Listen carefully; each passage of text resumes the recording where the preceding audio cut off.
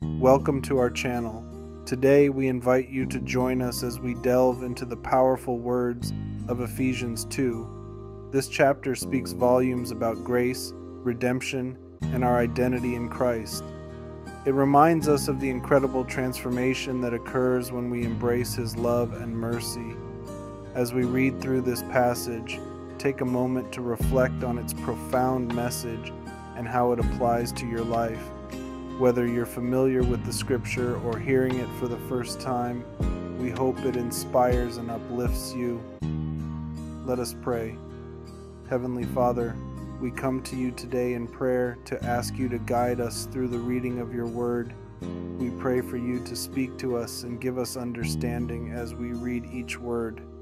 We pray that you reveal your wisdom to us. We pray these things in the beautiful name of Jesus. Amen. Let's begin. Ephesians chapter 2. As for you, you were dead in your transgressions and sins, in which you used to live when you followed the ways of this world, and of the ruler of the kingdom of the air, the Spirit who is now at work in those who are disobedient. All of us also lived among them at one time, gratifying the cravings of our flesh and following its desires and thoughts. Like the rest, we were by nature deserving of wrath, but because of His great love for us, God, who is rich in mercy, made us alive with Christ even when we were dead in transgressions. It is by grace you have been saved. And God raised us up with Christ and seated us with Him in the heavenly realms in Christ Jesus, in order that in the coming ages He might show the incomparable riches of His grace, expressed in His kindness to us in Christ Jesus.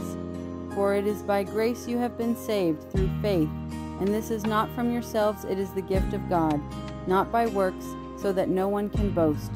For we are God's handiwork, created in Christ Jesus to do good works, which God prepared in advance for us to do.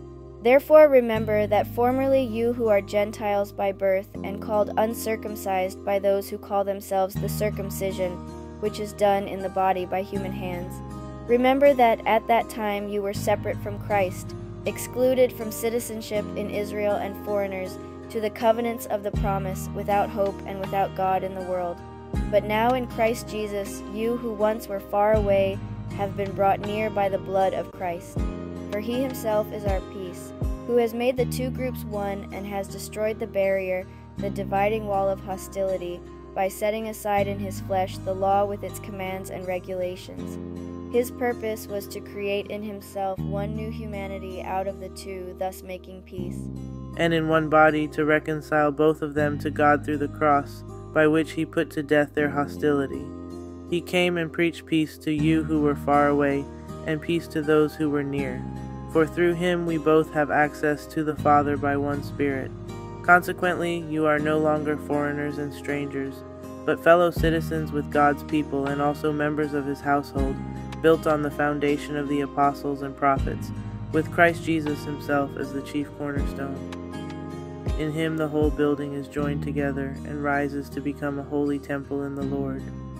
And in Him you too are being built together to become a dwelling in which God lives by His Spirit. Thank you for joining us in exploring Ephesians 2 today. We hope this powerful chapter has inspired you and deepened your understanding of God's grace and our identity in Christ. Remember, we are saved by grace through faith and called to live out our purpose as God's handiwork. If you found value in this reading, please like, share, and subscribe for more scripture readings and reflections. We'd love to hear your thoughts on Ephesians 2 in the comments below. Until next time, stay blessed and keep seeking His word. Jesus loves you. Jesus loves you. Jesus loves you. Jesus loves you.